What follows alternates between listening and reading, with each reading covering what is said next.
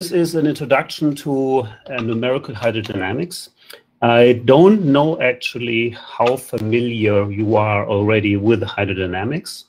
It would, of course, be very helpful if you knew something already, but I will give a very brief introduction to that as well.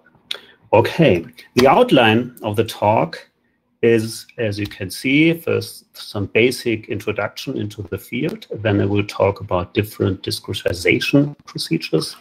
And then some theory in between.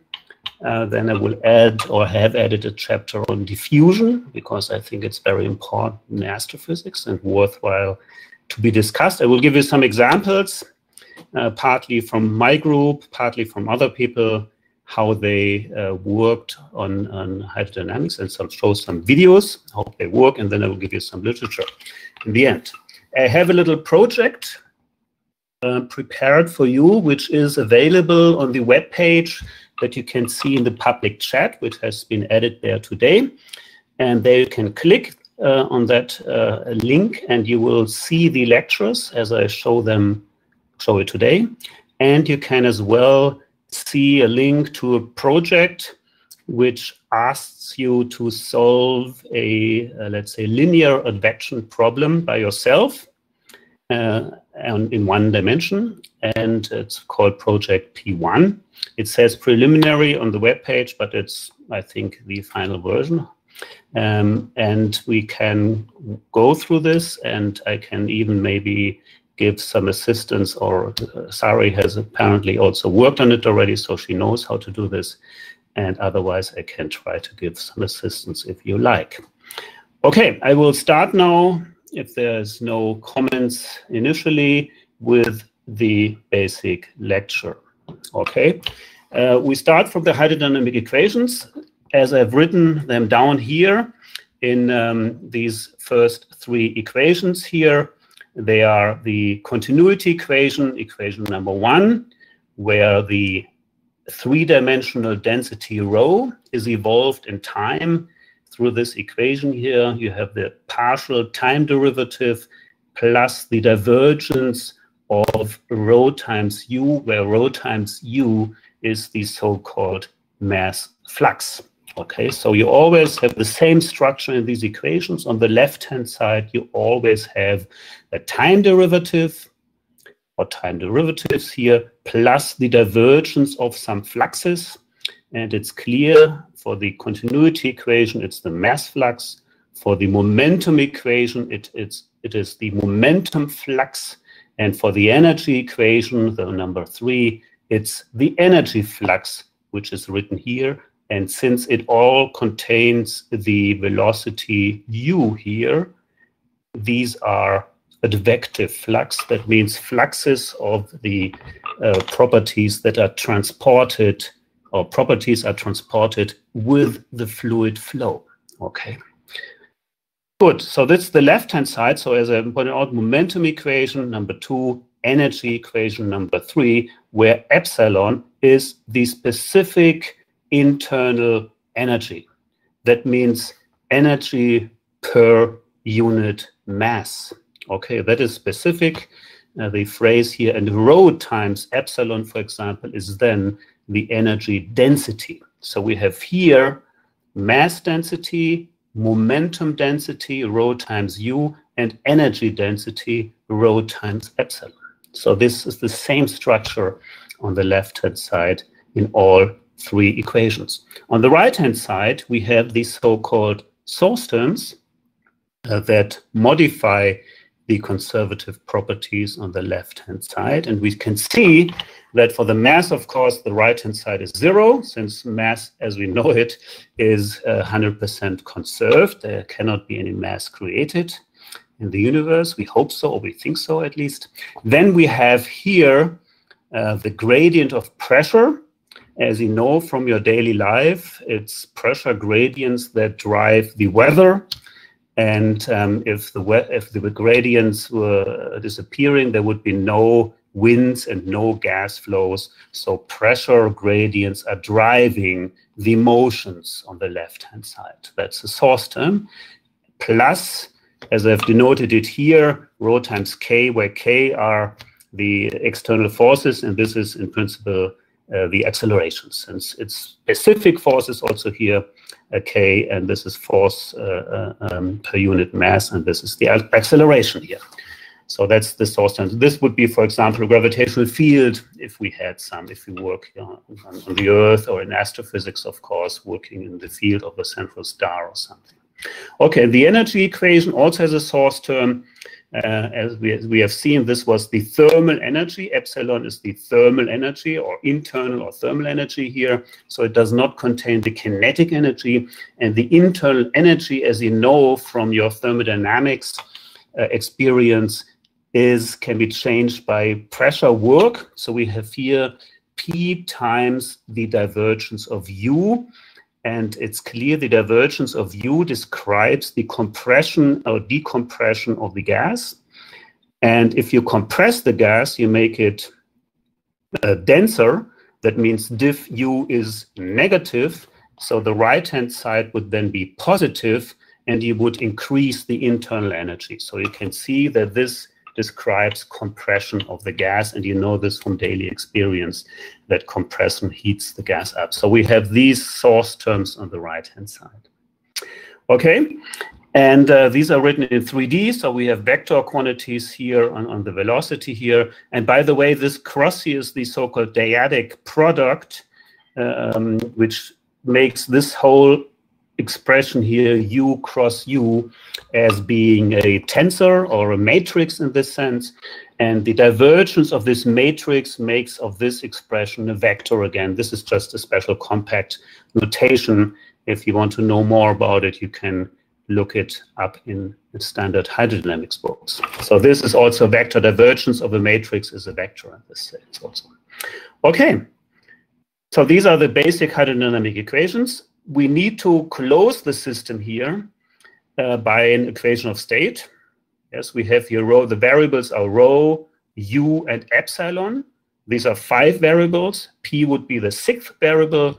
And so we have a relation between P and rho times epsilon given by this expression here. And this is the so-called ideal equation of state, okay, for an ideal gas, essentially. And we know also already here that on the this interesting note here, too much time on the computer, and you can see here that epsilon is directly for an ideal gas proportional to the temperature. It's CV times T, actually. Okay, so we have the relation P is a function of rho and epsilon, or P is a function of rho times or T, and we can close the system of equations. And we're all done. So the goal of numerical hydrodynamics is to solve equations 1, 2, 3 plus equation 4 with the numerical methods. Because the problem that you can see here already is that these systems, you can see it clearly at equation 2, is highly nonlinear. Okay, so you have here the first time derivative of U, and here you have terms quadratic in U. So you can see already that this is highly nonlinear, and as such, it's very difficult to obtain analytical solutions to the hydrodynamic equations. Only in very special cases, actually, we know analytic solutions for the hydrodynamic equations. And that's why already very early people have begun in solving these equations numerically. Okay.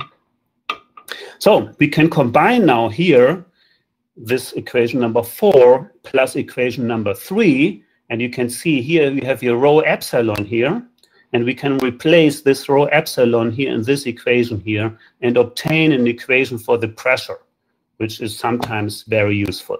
Okay, so we can express here this equation here and replace it by this equation here. I just was wondering whether everything is okay, but you can figure it out. Okay, so you have only the pressure as a variable here, and you could also solve for this. Okay, this was the introduction to hydrodynamics. So we can now, I will rewrite the equation now in a different way. If you compare the equations now, we have changed the left-hand side. Okay, so we have changed here.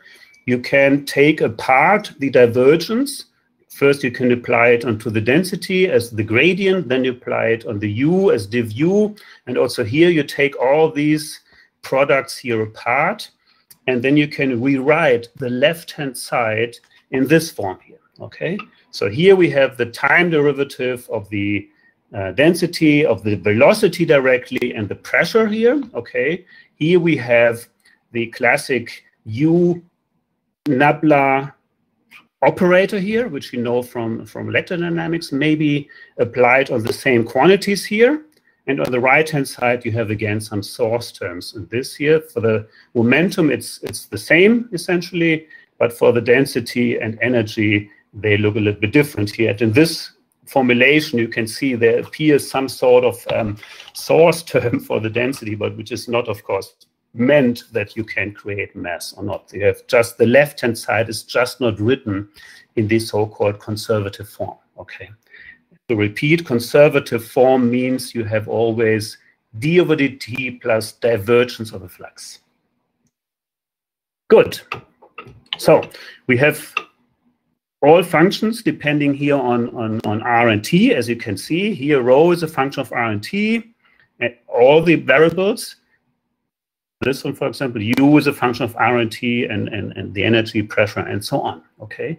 And then we can see that on the left-hand side here, this quantity, d over dt here, you go to equation 10, d over dt plus u nabla can be written as capital D over dt. That's how I denoted it here. It's the total time derivative, which you call, in fact, in hydrodynamics, material derivative, okay, which is as a Rothian principle equivalent to the total time derivative, because you have variables that depend on t, so you take the partial derivative here, and since r is a function of t also, because you are in this total derivative, you know from classical mechanics, you are in principle moving with the particle, and look how the properties change of the fluid while you're moving with the particle here. And this is the so-called Lagrangian formulation here, okay? There's two formulations of the hydrodynamic equations, the Eulerian formulation and the Lagrangian formulation. This one here would be the Eulerian formulation here. You are fixed in space and time, and look at that position, how the fluid properties change. In the Lagrangian formulation, you are sitting on a fluid element, moving with the fluid, and see how the fluid properties change on its way. These are the two different equivalent formulations. I will come to this in a moment. So you can rewrite it either into this total time derivative form or in the partial derivative form. If you do it in the total time derivative form, so to speak, then the equations resemble very much the Newtonian equations, as you will see in the next slide, I think. So we plug in on the left-hand side, we just plug in this total time, the material time derivative here. And you can see, for example, looking at the second equation 12 here, you can see that the time derivative of the velocity, the acceleration of the fluid, is just given by the forces on the right-hand side. So this is what you expect from classical mechanics, okay? So this is a very intuitive formulation of the equations here. And there is also two ways, I may say this here already, two ways of solving the hydro equations. Either you come from this Lagrange formulation here, then you do it via particles, for example. I will say a few words about this. The so-called smoothed particle hydrodynamics approach uses this Lagrange formulation where you sit on the particles and follow the fluid then. Or you have the Eulerian formulation where you have a grid which is fixed in space and time, for example, and the fluid flows through the grid. So these are two alternative formulations theoretically, and also two alternative formulations numerically. Okay, this is very important to keep in mind. So here, as I said, you're sitting on the fluid, follow the time variation of the fluid variables while moving with it. Okay. All right, I think everything which is written here I've said. Okay. I will say something more about the Lagrange formulation. the advantages and disadvantages, and then I will concentrate in the latter part of the talk on the Eulerian formulation here. Okay. If I will just continue there, I hope it's not too easy. This was the basics of the first part of the talk has been covered. And if you have any questions, you may just state them now, either in the chat or by raising your hand and make yourself known. If you have any questions concerning the hydrodynamic equations themselves, as I have no idea how familiar you are with this. By the way, this is some figure. I thought about some eye catcher here on these chapter outlines here, and I just took this book here. I don't know how accessible it is for you guys. If you look very carefully on the internet, you will definitely find a PDF version somewhere, but I think it gives a very nice introduction into the field. It's more a classic introduction there, where there's not the latest hydrogen, let's say, numerical features there, but it's a very solid, I think, introduction in the field by well-known, I have to say, well-known astrophysicists. Okay, then we go to the discretization here. This famous Japanese painting may be familiar to you. You have, it's called the Great Wave, I think, here, which is coming up here on the left, and some person, I don't know whom, I got it from the internet somewhere. This plot here, you can see the goal is to come here from the continuum description of the hydrodynamics to a finite, let's say, discrete description of the process, because that's what you need to do numerically. So we have a continuum on the left here, which you slowly discretize here, and then you have the discrete version here on the right-hand side. So that's the goal in performing numerical hydrodynamics. The continuum goes into a discrete version. You solve the discrete version, and this hopefully mimics real life as close as possible. That's the game you would like to play here successfully.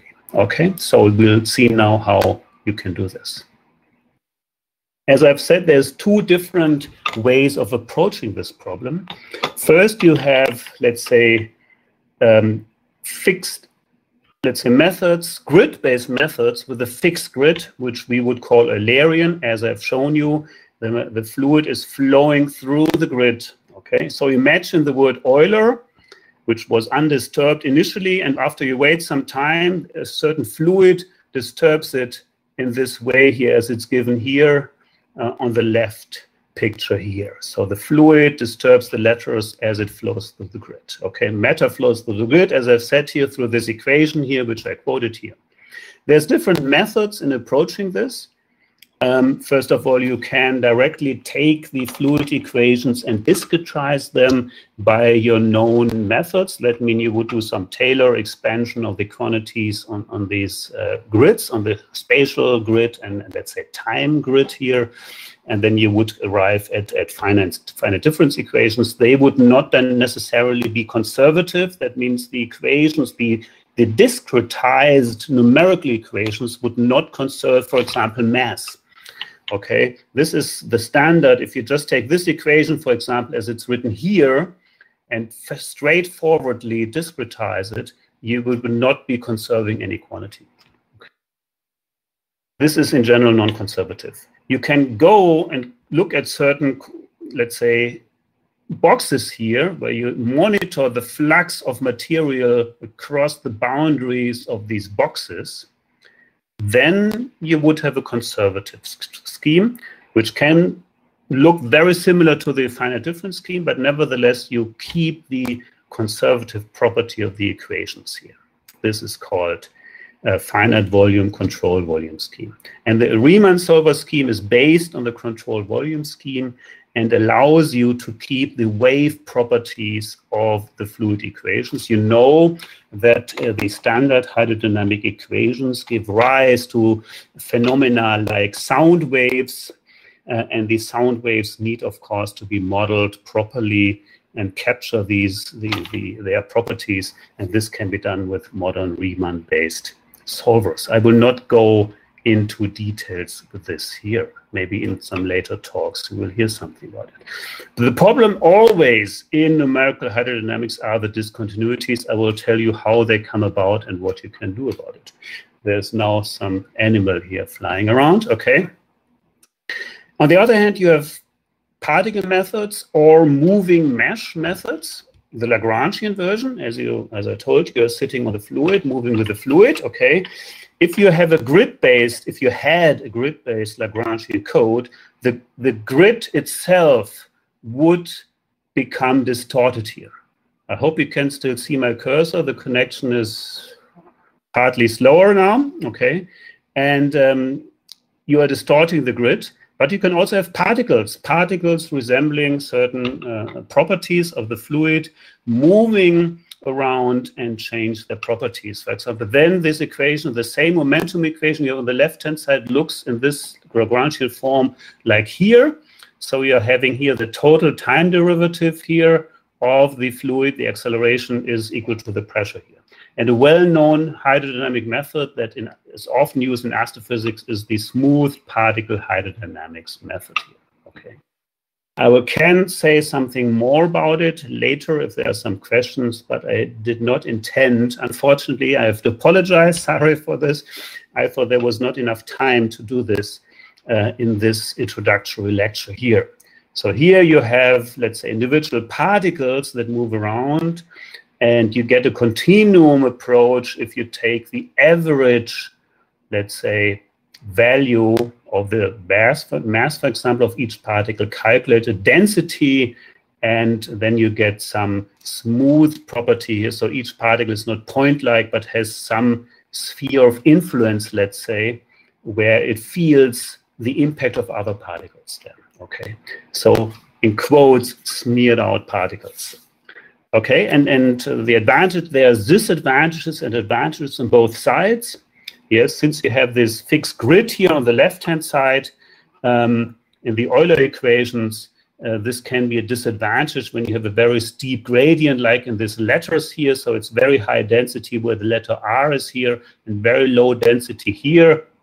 And nevertheless, you have to cover everything which is empty here outside with the grid, while in the particle-based approach here, if you have particles like down here, if you have particles here, the particles are only there where it's actually mass. Yeah, so you don't need to have a whole big grid covering the half of the universe. You have only there particles where there is mass also, and that's why this method here, SPH, is used, for example, in cosmological simulations a lot. Okay, since there you have all the galaxies in otherwise empty space. So this is the ideal, let's say, mechanism to do for this. Okay. Really, yeah. There is a question in the chat box. Probably you can see There's a question. You can, yeah, okay, I will. Thank you, Sarah, for pointing this out. Sometimes I don't look at this directly here. There's a question by Mahmoud. Okay. You have introduced hydro equations. Do these equations with the shape you present us can work for the methods that do not use? Yes, yeah, like SPH. Oh, yes, the hydro equations are essentially, of course, the equations that are used in the SPH approach. It's based smooth particle hydrodynamics. You also discretize directly the hydrodynamic equations, yes, and the solution of these also describe the hydrodynamics directly. It's just a different approach. Yes, they solve the same physical problem. Yes. So if I understood correctly, so that means that in both methods there is discretization, but with different methods. Yeah. Yes, yes. Clearly, I mean, here you discretize on a grid on the left-hand side with the Euler equation, and smooth particle hydrodynamics also discretizes on these particles. I mean, not everybody would agree with me. I don't know what Christoph says. Christoph is also online here. What he says, some people say that this is essentially the particles are not particles. One should get away from this particle approach, but they are basically moving grid points. Yes. So you have to consider it in this way. In that way, the grid points are moving, and you're solving the hydro equations not on a, let's say, regular rectangular grid, but rather on this grid points that move in space. Okay. That's a different approach. But the name contains the word particles, and how these equations are formulated, it very much resembles the classic particle approach you know from Newtonian, like here from Newtonian physics. Yeah, so that's what the advantage is. So, but they both solve hydrodynamics. Yes, as you can see, these equations are the same. Mathematically, they are the same, and you can solve them numerically in different ways, but the physical structure will be the same. Okay. Christoph writes in the chat that he agrees. Okay, Mahmoud, I hope your question is answered here. Okay. Thank you very much. I think it's always very good that you ask the questions directly, and then I can answer them. And if I don't see it immediately, then sorry, thank you, can point this out to me that somebody raised their hand essentially. Good. Having that said, I will focus now not on the SPH, unfortunately, but I have many slides stolen from Christoph. I can also make available if he agrees. We can talk about this later, and then we can look at these slides directly. Okay, I will focus now on the grid Euler-based representation here. Since in a lot of modern codes this is used, I will point out the codes to you a little bit later. So here you can see the 1D Euler equations written down as a function of x and t now, where we just look at the x direction here. So we have mass conservation, momentum conservation, and we have energy conservation here.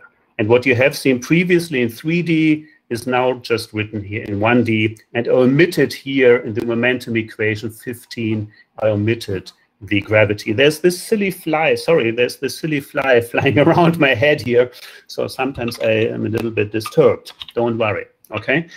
In the equational state. So this is just a repetition. By the way, gamma, if I didn't say it before, it's the so-called adiabatic exponent, which is the ratio of specific heats Cp over Cv. Okay, but you have probably seen this before. Okay, it's a partial differential equation in space and time. This is important here. So if you discretize it, you have to do a discretization in space. You have to make a grid, and you have to discretize in time. That means you have to step forward with certain time steps. I mean, if you have, let's say, some experience in ordinary differential equations, there you, for example, in n-body simulations with stars and planets, you have the objects at certain times, and then you just calculate the forces acting on them, and then you advance them in time, but there is no special grid needed for them. This is different in partial differential equations, since they contain spatial derivatives and time derivatives at the same time, so you need a multi-dimensional grid. And in 3D, you would need a three-dimensional spatial grid. So this is very cumbersome, but in principle, the methods that I lay out here to you are all the same, whether you are in 1D, 2D, and 3D, because what people are doing, in principle, if they are working in multi-dimensions, they solve always 1D problems along the coordinate lines, respectively. Yes, you're solving for X, Y, and Z, one after the other. You do something like what people call directional splitting. So the methods that we explain here in these hydro equations for 1D, it will also work in multi-dimensions if you consider the directions one after the other. Okay, good. And there was just a comment in the chat, not a question, I think. Thanks. Okay, so this is the 1D Euler equations that we are now trying to solve with a certain scheme that I will present to you. And then I would like to ask you in the project to do this for a simple linear advection problem. You can see here the nonlinearity, by the way, u times u directly. So you can see this here. This equation clearly shows it best, the momentum equation. Okay. Yes, there we go. So you first do a spatial discretization on a grid where the x coordinate you divide in certain grid cells here, which let's say the blue, light blue one here, or turquoise color, I call it blue now, grid point J, yes, and you have a function psi, I call it generically psi of x and t here on the y-axis here. The function, let's say, has these properties as given by the solid line here, and you want to discretize it in the x direction on a grid. That means you have certain grid points, j, j minus 1, j, and j plus 1 here. For example, I plotted 3 grid points, and you have the values here, psi j plus 1, psi j here, and then you have here psi j minus 1. The cross here should be in the middle of this here somehow, but it's slightly shifted here. Okay. So we have this function psi x of t. You discretize it here on a grid with a constant, let's say, grid size. So the difference between xj plus 1 minus xj is just delta x here. And this is just given here. If you have n grid points here, by the difference of the maximum minus the minimum x here divided by the grid points gives you the grid size delta x. Okay, and you can consider then we denote, let's say, the value of psi x and t at grid point j and times tn as psi n j. Okay, this is the value of psi as I wrote here as grid point xj and time tn. So the upper index refers to the time level, the lower index refers to the spatial location where we are at. So we can write now here for psi j n, we can write, which is given is this one here by definition, okay, which is given numerically by the mean of the function here, psi of x at n times delta t, assuming that the time, let's say, step delta t is always constant in time. So we're doing n time steps, each have the same length delta t. So we have this value here, and then we integrate it over delta x, and then we have this quantity, the numerical quantity here is given approximately by the integral over the function at one grid point, okay? And then we have to divide by the volume here. So we can directly translate this 1D property into a 3D property by doing these integrals that I show you here over 3D space instead of 1D space. Okay.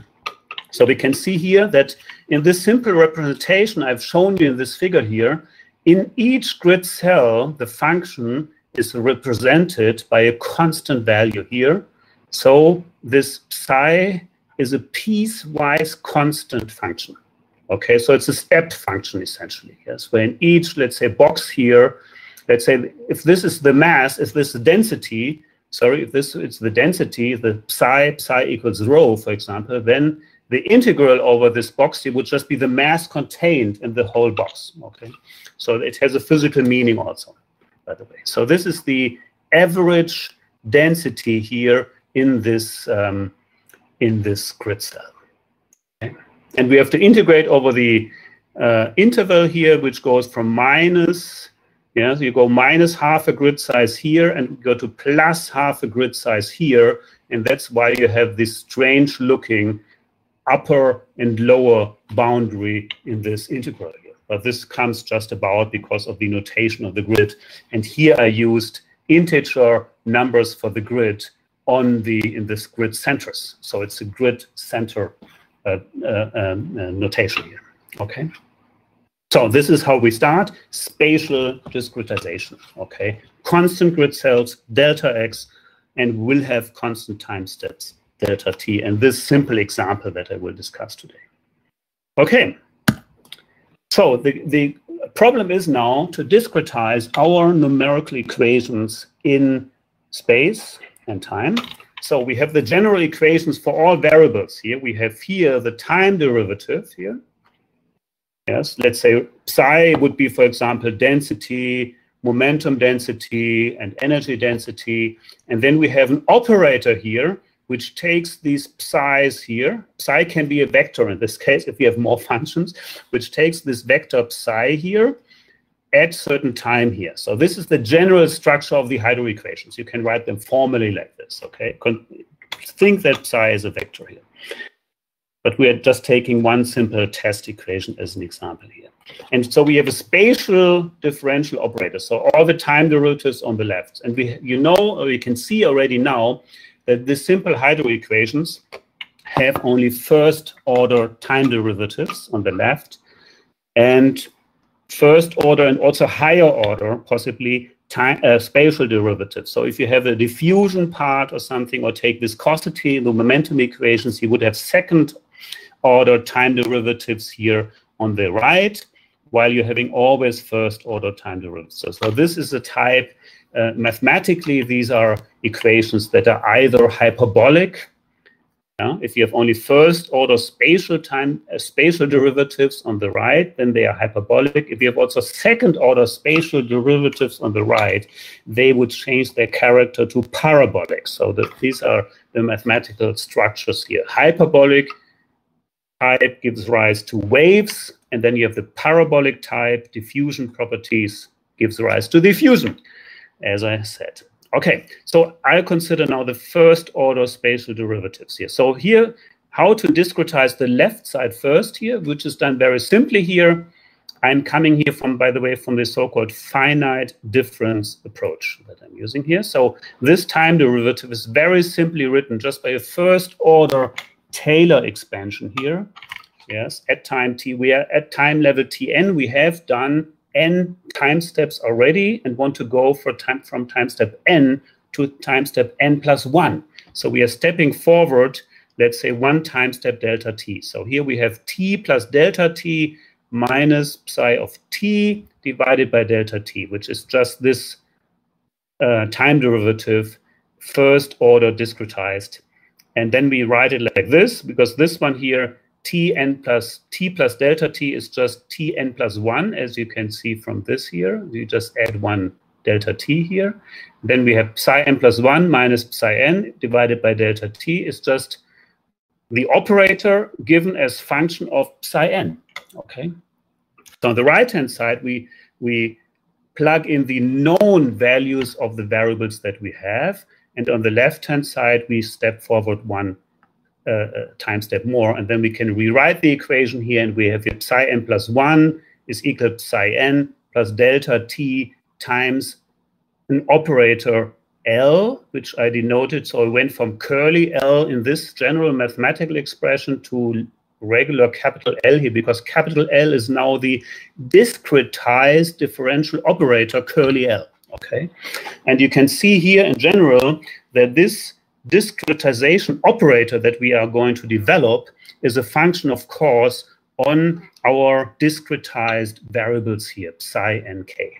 And k means here, k is a set of different, of the function at different grid points. So it's, as I said here, it's a set of spatial indices. So k can, for example, be j minus 2 up to j plus 2 for a second order scheme. And this is called the stencil. Okay, so the keyword stencil describes how you are discretizing the right-hand side and how many grid points you need, spatial grid points, that is, you need to evaluate the right-hand side. And you know, maybe if you have done some numerical analysis already, the more grid points you take to evaluate a derivative, the higher the order of this derivative is. This is in principle so. So from let's say, if you have a smoothed flows, you would say, yes, the higher I take the order of the spatial derivative, the higher the order of the accuracy of my evolution will be. This is in principle true, but in hydrodynamics, discontinuities will develop shock fronts. And if you take a higher, very high order scheme at shock fronts, you are having problems. And so in hydrodynamics, you are changing consistently between high order schemes in smooth flows and lower order or even first order schemes at discontinuity regions here. And that's one important aspect of fluid dynamics. Okay, so this is the time derivative will always be written in this lecture here as the first order time derivative. I will say something about other time derivatives here. You can imagine you have some sort of Runge-Kutta scheme doing different orders here. This is also done in modern hydro codes.